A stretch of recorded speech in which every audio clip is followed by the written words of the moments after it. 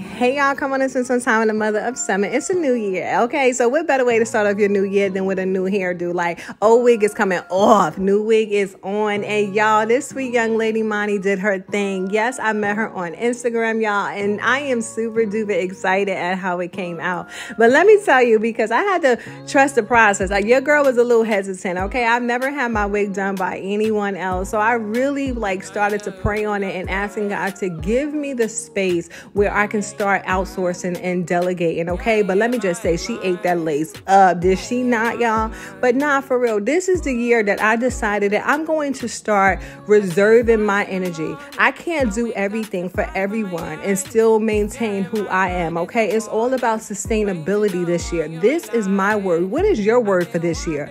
Develop that word and stick to it. Happy 2024. Let's go.